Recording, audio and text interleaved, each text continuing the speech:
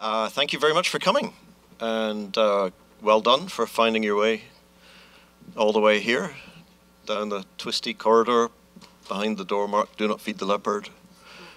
I made that joke already, sorry. So, my name is Bryan Boreham. I am an engineer at Weaveworks, somewhat known for WeaveNet, but we do other stuff. This is Dan. Hi, Dan Williams, and I'm a container networking engineer at Red Hat on the networking services team, and I work in upstream Kubernetes and OpenShift, and also, obviously, CNI. Yeah, so we're both maintainers of the CNI project, and so it says deep dive. We have some slides. We're going to go. Actually, I should start by asking, like, so who knows container networking at a really deep level? Couple. Who came here because they don't really know container networking at all? They just wanted to find out what's going on. So that's like a third. Okay. Okay. So I think we have some slides that pretty much go from the beginning. So apologies to those of you who know everything already. We have lots of time for questions. So if you brought questions, save them until we get through the introduction. But yeah, please do ask questions. Let's kick off anyway. Yeah, so this is what we're going to talk about. What, who, how, what, how. The CNI project. So when we say we're maintainers, what of exactly? CNI is an interface, container network interface, a little bit of glue conceptually between an orchestrator and a network implementation. But in practical terms, what we maintain. Oh, people still coming. Welcome. So we're just doing some introductory slides, and then if you have questions, well, that's what we're here for. That's the deep dive part. So the project owns 2 repos in which there are the spec, which is kind of the most important part. The spec is mostly written in English. libCNI, which is a library written in Go, which is used by a number of the implementations. You don't have to use it, but it gives you kind of a step up if you're working in Go. And what are called the base plugins. So those are some kind of very simple plugins, mostly talking to Linux features that do networking. There's a couple of Windows plugins in there nowadays. Anyone interested in networking on Windows? 1, okay. 2, 3, okay. Excellent. So yeah, just to let me see, what have I covered? A reference implementation, yeah, a skeleton that you can, if you wanted to write your own plugin, you could start with the skeleton. Those are the URLs there. It's on GitHub. It's all open source. And okay, let me move on. Am I handing over to you at this point? I think so. Okay, Dan's going to move on. So as Brian sort of alluded to, the 2 main parts of CNI are the spec, and that the specification is, we try to be vendor neutral as a project, so it's not just for Kubernetes, even though Kubernetes is one of the main users of the CNI specification and the reference libraries. But we are also used by and have maintainers from other runtimes, for example, CloudFoundry, but then also used by Mesos as well. So it's we try to make sure that the needs of all the runtimes are served, but that the specific features of certain runtimes are not embedded into our specifications or our plugins. We really try to find a generic way of addressing the needs of those runtimes through CNI in a way that all of the runtimes that we serve can actually benefit from it. We also, the specification also defines the control flow for how the runtime should call into plugins so that everybody who's writing a plugin that works on the runtimes knows what to expect, knows how it gets the data that it can use to configure the networking, and also how it reports that its status or an error back to the runtime. The spec attempts to keep things simple, and you'll see that a little bit in the next slide. But we try to minimize the API so that it's more flexible for all kinds of networking solutions as opposed to imposing a specific model on different network plugins and the different runtimes. We found that helps increase the ecosystem because it's a lot easier for all the different networking use cases to actually do what they need to do with containers as opposed to some of the more structured models. One that comes to mind is CNM for a Docker side that kind of had a little bit more of a structured way that it viewed networking, and that's fine for that project. CNI kind of took a different approach and just has a couple of simple operations that work at a slightly lower level than that. Another thing that it defines is the configuration format. And that's just a fairly simple JSON-based format of key value pairs and also some embedded maps in there as well. The items in green are some of the keys, and this is an example for one plugin. It would be different for for different plugins that you might encounter. The items in green are just some of the standard keys that the specification has specified.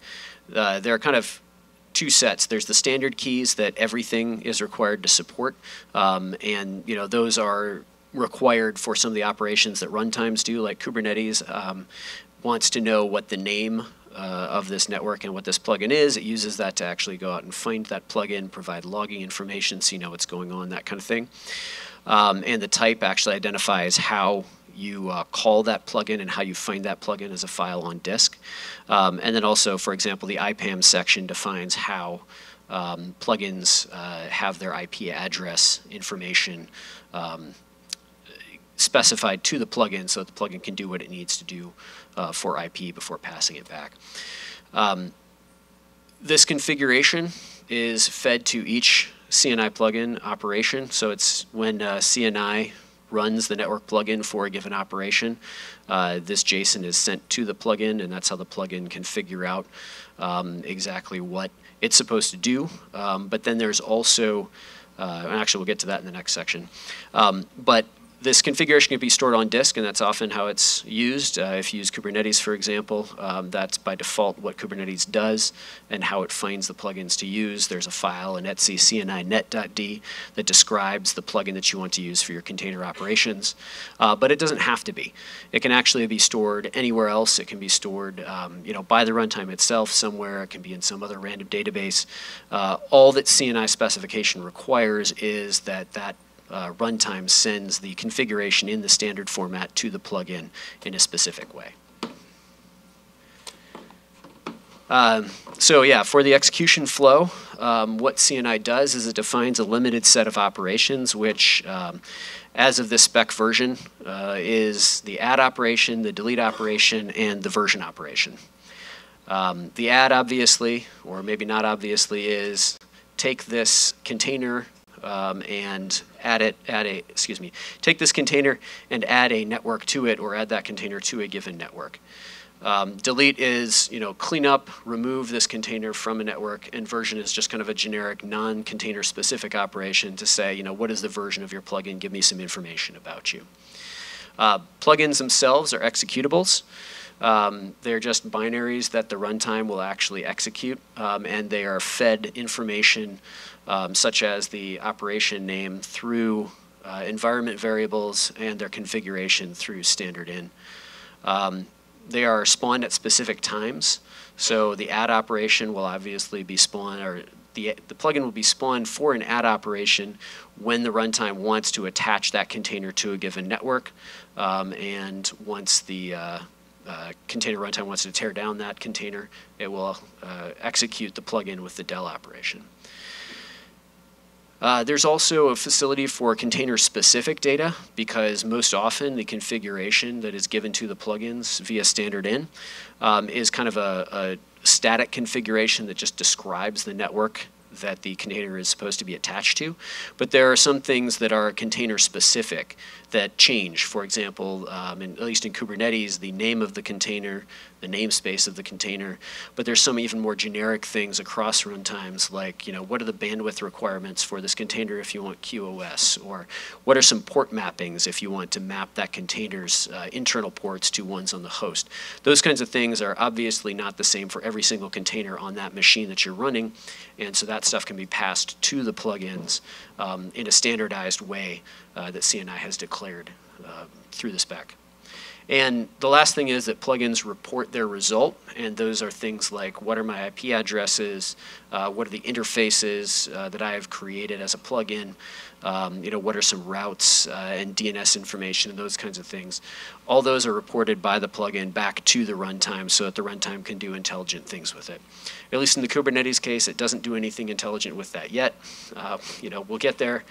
Some of us who are CNI maintainers are also work on Kubernetes itself as well, and so we kind of try to enhance the specification as best and the reference plugins as best we can, and then bring those enhancements back to the runtimes that we work on, whether that's Kubernetes or Mesos or any of the other ones. So the other part of CNI is that there are a certain set of base plugins, and we try to keep these plugins up to date, and these are part of the regular release process. We want to eat our own dog food and prove our own specification, that it actually does what it says it does, and that we know exactly what we've done when we update it before we actually roll those updates out to the rest of the world as a spec bump.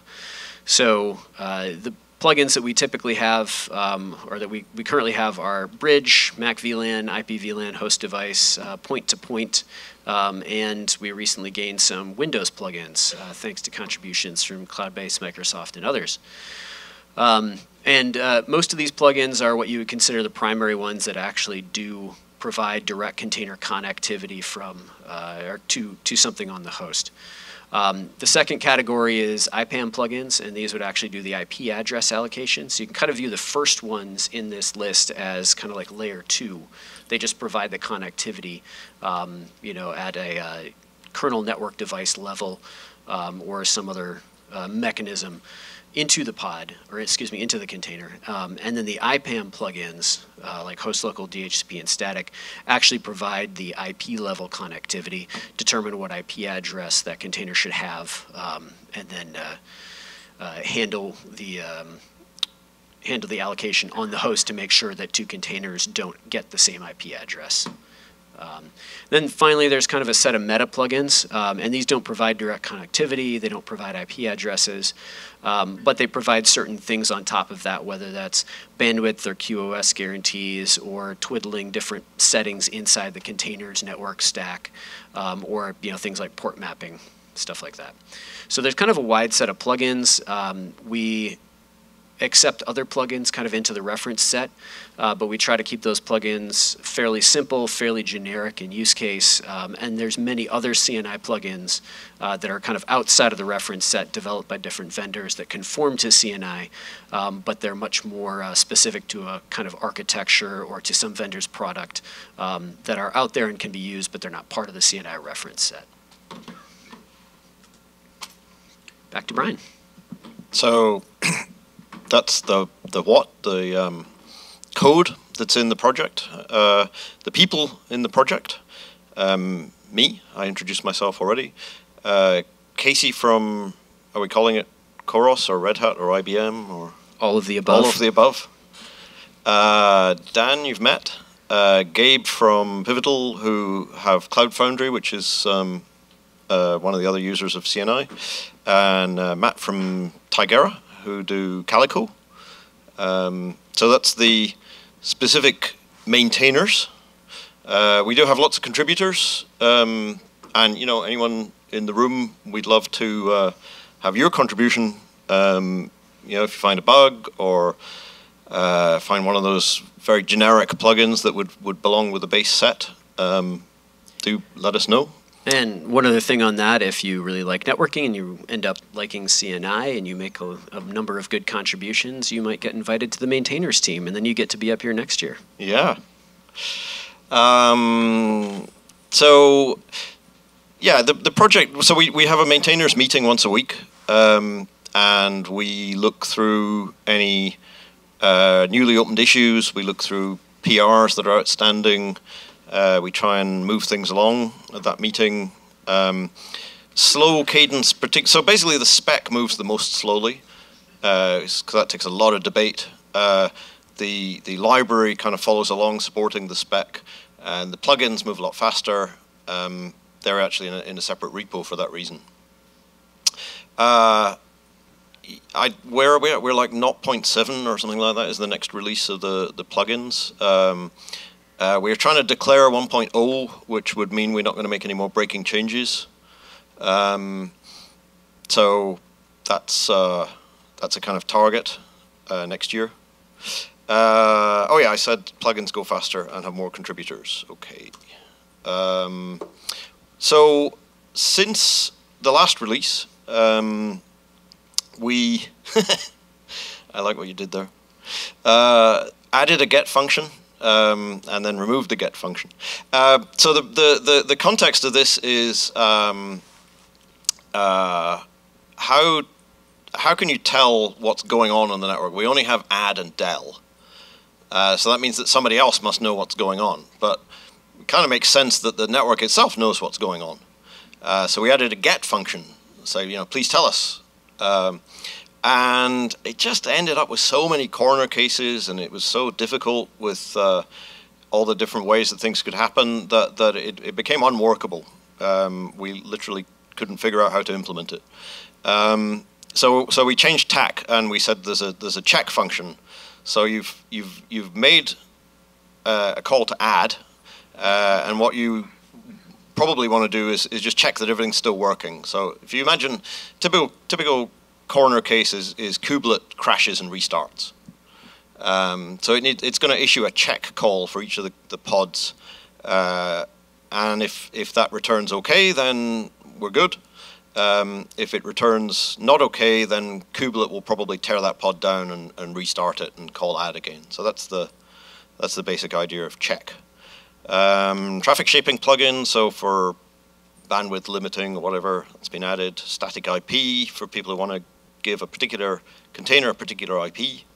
And Windows, I think I saw some of the Windows folks come in. You want to wave your hand? Or? Yes. I also saw the co-chair of Kubernetes SIG network in the room. Another waving of the hand. So yeah, we have if you do have questions, we have the right set of people, I think, in the room. Tell us what's next, Dan. All right, so the check function, it is in the specification. We're pretty sure we've got it mostly right at this point, but we are currently doing the implementation of that in the plugins to make sure that we've got it right. And that's kind of the one thing that's holding up the next release of the plugins repo and the specification. We want to make sure that that has all the right semantics and that it's proven out in the plugins, in the reference plugin set before we roll it out to everybody else. Next up, we've been talking about a conformance suite for a while, but we've got the specification and everybody's kind of, coding their plugins to the spec, but that's not good enough. We really want to make sure that we have something to allow plugins to verify against the specification so that you can be sure that, when you're running Kubernetes or anything else, that different network plugins will work how we expect them to work. Like Bryan said, we want to get to a stable spec. We've got one or two things left before we get there on our roadmap, but that's coming up pretty soon too. And complete test coverage, we have pretty good unit test coverage on all of our both the spec repo and the library bits and the plugins. We want to get as far as we can there because we think that's something that's really critical to ensuring the stability of the project and of the libraries that a lot of these plugins and runtimes use. And then signed release binders. We don't have those already, do we? I thought we did. I think they're built by Casey on his laptop. Casey builds them, yes. Yeah. But how much more quality can you get?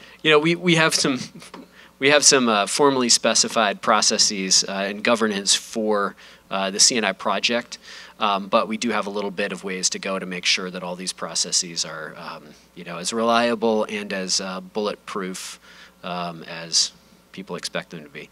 And lastly, something that's come up, more over the past year is that the exec model that CNI has for plugins may not be sufficient in the future. Where plugins are a binary and the runtime execs that binary to do the operations. That had been or is still a problem on Windows, where it's not as efficient as a longer running process that communicates with some kind of communication channel between the runtime and that process. But also Kubernetes is exploring ways of enhancing the network layer and the capabilities of network plugins. And so we want to make sure that we work with Kubernetes as one of the runtimes that use CNI to figure out how to build that interface in a way that works for Kubernetes better. And that's probably going to be gRPC, since that seems to be the standard. That's something we're going to be working on in 2019, and hopefully that will be shake out in the next 6 months or something like that. We haven't started work on that yet, so but we're going to be doing that soon. So if that's something that's of interest to you as a plugin writer or a contributor or anything else like that, let us know. Please join CNI community and help us out with that. I just thought maybe I should stress we're all essentially volunteers. So there's no VC-funded startup that is making a lot of money off CNI.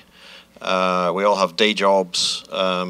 We're volunteers on the project. So that's why we're talking about, you could join us and also become a volunteer. Get a share of that millions of dollars coming into the CNI coffers. 0 millions of dollars. Yeah, so that's kind of the major things that are coming up next for CNI. Yeah, well, there you go. So we're on GitHub. We had the links at the beginning, container networking project. We have a Slack, which is also container networking. We're not on the CNCF Slack. Maybe we should open up business there as well. There's a container networking Slack anyway. Some of us are old timers and use IRC. And you can come here to KubeCon. Yeah, lots of channels. There's a mailing list as well, isn't there? Yeah, they're all linked off the GitHub, or you can Google it. Anyway, we're done with the talking. Your turn to talk. Shall I run down with the mic? Yeah, that's a good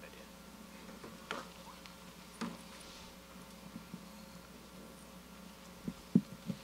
Hi. So we worked on a plugin for Istio to handle the IP tables rules and avoid the netadmin problem. And just yesterday we heard the Linkerd guys have the exact same problem. Based on what you're saying, is that something that should be more of a core plugin or a base plugin, or I don't know what the term you used, or is that something that you would still keep, outside in these other projects? I don't know the details. It kind of depends on the details, right? I mean, if it's so if it's something specific to one product, probably not. If you said two, yeah. We better.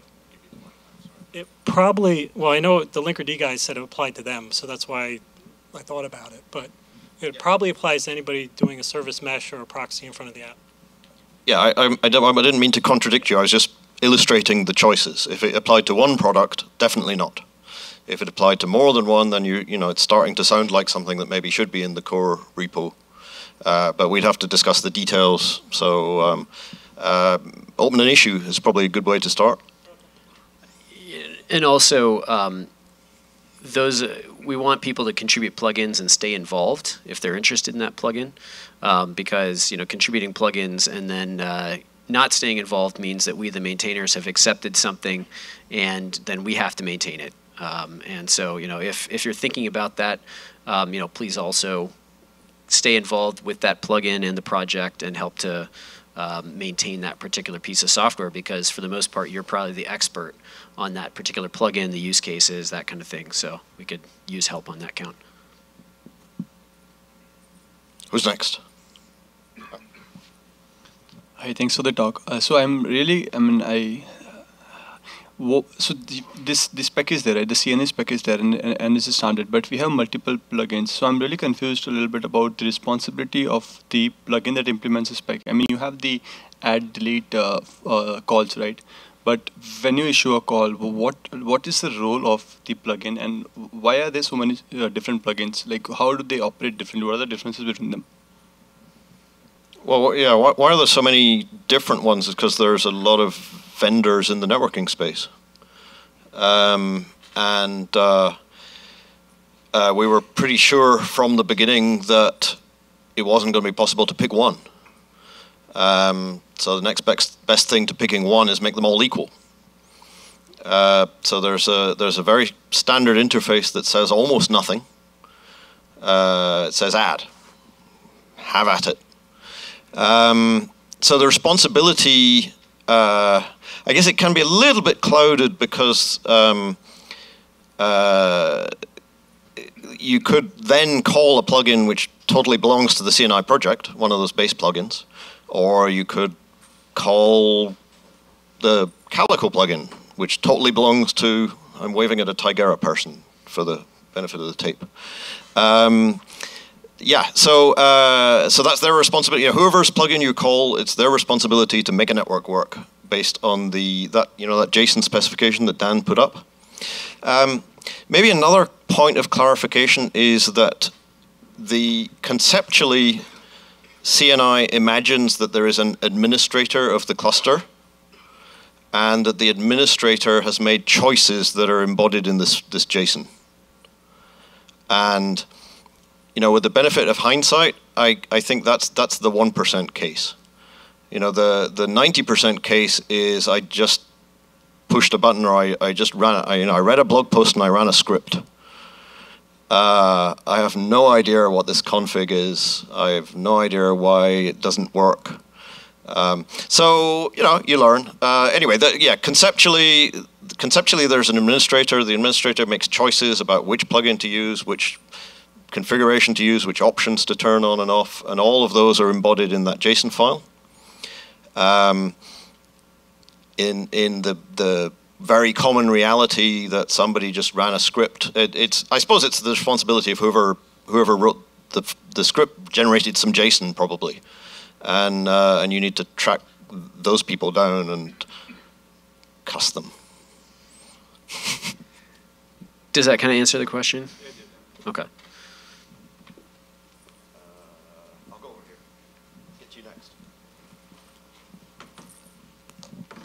Thanks. I had a question about plugin execution in the spec. So you have it here, but you can chain plugins instead of doing exec callouts, and not all plugins work the same.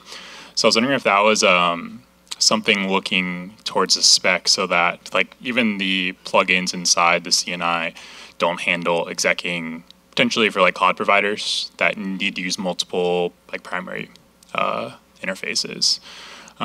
So the logic's different. Is that going to be part of this spec, or is one going to go away? Or so to the first point, the chain plugin stuff is kind of new. That's within the last year or so, and that's spec 0.3.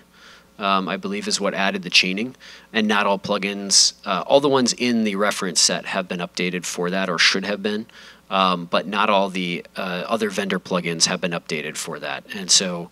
Really, for the chaining functionality, the plugins need to know a little bit about that to be able to do the right thing and pass their results back and forth, read the results from the previous plugin, modify them, and then send them out. So if there's a problem with that with the reference plugin set, please file an issue, and we'll make sure that we fix that. We thought we got all of it. But to the other point, plugin chain, and what he's talking about is that CNI, besides just executing one plugin, it has the capability to chain plugins together so that you can, for example, connect your container to a bridge on the host, but then after that, do some other operations inside the container, like set up the port mapping for that container, or do the bandwidth tuning, things like that. So you can kind of chain different plugins together and kind of compose a network out of a number of smaller, simpler kind of modules. And when you do that, that chain is sort of supposed to be one network. CNI actually, regardless of what Kubernetes supports, which is one plugin, one network essentially, CNI itself supports as many different add or delete operations on a container as you want. So that's how something like Multis CNI multiplexes a number of different interfaces into the container from one Kubernetes call is by calling add for a number of different configurations and the same container. So that's one approach to that, but the chain, each one of those add operations would be a chain from the container runtime perspective. But from the plugin perspective, it might just be one of the links in that chain. And so it'll get an add operation. It should do its little piece, spit out its result, and then the next plugin in the chain should see that result, do its thing, and then continue on from there. So ideally everything works correctly, but not all plugins have been updated for that. Does that kind of answer the question? Okay.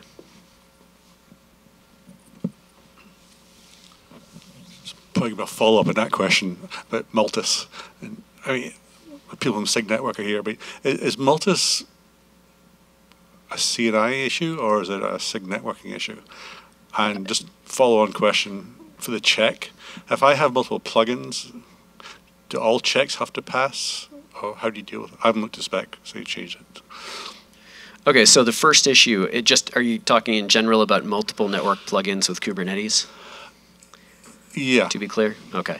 That is a point that has kind of gone back and forth with Kubernetes over a number of years. Kubernetes itself would rather kind of abstract the details of networking and keep those details down to the plugins themselves. And at this point, it only supports one add operation. So therefore, things like Multis or CNI Genie, those kinds of things, have been developed to maybe provide some of these capabilities for Kubernetes, but they're all outside of Kubernetes.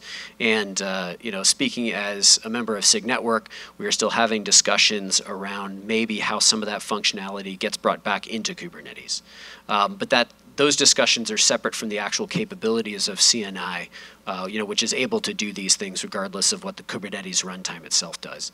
And one more point on that is that with Kubernetes, and they've split out the actual runtimes into CRIs, or via CRI, it's Container Runtime Interface. So the thing that actually does the container operations is not necessarily part of Kubernetes anymore. There's the built-in Docker shim one, which talks to Docker, and there's also Cryo and some others. Rocket was one. Each of the runtimes is what actually calls and does the network operations and calls CNI. So different runtimes could theoretically make different choices about how they do the network operations for containers. You're not necessarily stuck to the same model that Kubernetes has had for the past 13 releases. And the second part of your question I already forgot, so sorry. The check call. If you have multiple plugins, they all have to pass, or? Yeah, at the moment, all of the plugins have to pass the check. What happens there is that it's the same as like add and del. So if you're in a chain, each one of those plugins gets its check called in sequence, and each one of those has to pass. When one returns an error, then that fails the check, and theoretically the runtime should handle that by recreating the sandbox or doing something else to make that container healthy. How are we doing on time, Bryan? Yeah, pretty close on time. Couple of minutes left, I think. Yeah, a few more questions. We got one more. One down there.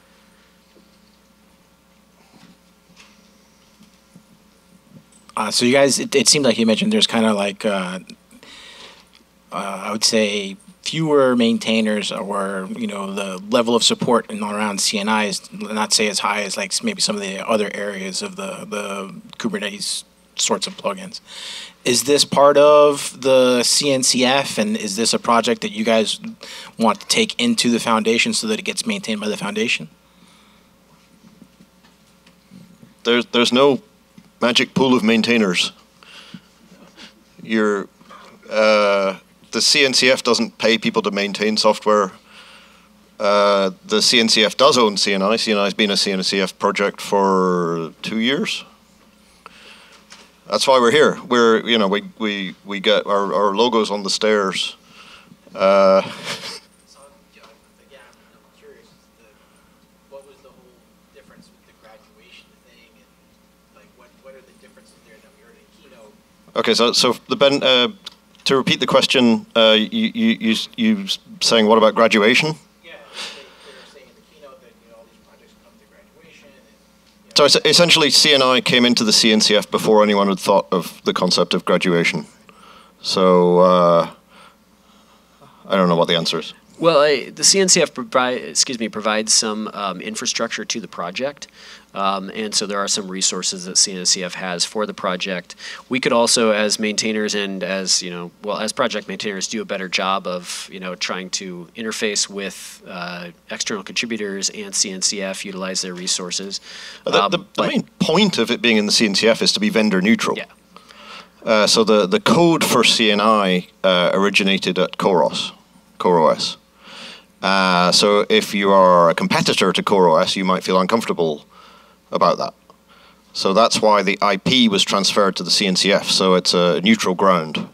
That's the number one thing. That's what everybody gets from CNI being part of CNCF.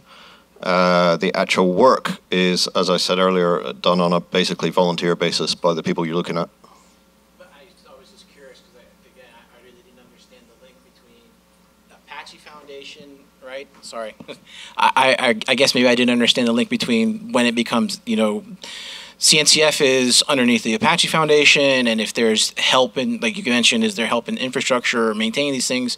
As somebody who would use products like this in an enterprise, obviously we're looking at open source like, yeah, we understand participation, we understand those things, but we're also trying to understand what's the sort of long-term support kind of deal where, yeah, we want to build a community around some of these things, but do they help support a community or help support a project in any way? And is that significant in any way when they talk, at least today, in today's words, about this graduation concept? I don't really know what I can add. I mean, if you need support, if you need someone to call, then make sure you're paying them. And Tigera will take your money, Weaveworks will take your money, Red Hat will take your money. These are commercial enterprises. The CNCF will not answer your support calls. So what I'm saying is, if you five guys decide, I'm moving on to something else, who takes over the... If the five maintainers decide, we're moving on to something else, does somebody fill in? Does it just go unmaintained? I mean, that's basically an open source question, and it's not unique to CNI. It's about any other project, the health of the project. Our responsibility as maintainers is to try to continue that and try to have a plan so that if any one or two or whatever maintainers is unable to continue maintenance, then there's a ready pool of people to step up. But at the same time, that's how open source projects work. Is sometimes that happens, but we hope it doesn't. The CNCF does own the IP. The CNCF has master rights over the repos. So if all five of us did take our toys and go home, the CNCF could, if they wanted to, find new people, or new people could volunteer and the CNCF could bless them as maintainers. So you have that kind of backstop, yes. Yeah. A lot of what they bring is organizational governance, technical committee kind of stuff. They mostly leave CNI to do what CNI does best, but they do have that kind of backstop where if something happens, they have the rights to kind of revitalize the project or go out and solicit more contributors. That was my main question. Not to have happen what happened with the node project or node plugin. Right, yeah. So the CNCF owns the repo. The CNCF will hopefully not hand the keys to Bitcoin miners. Anyway, we're out of time. Thank you very much for coming.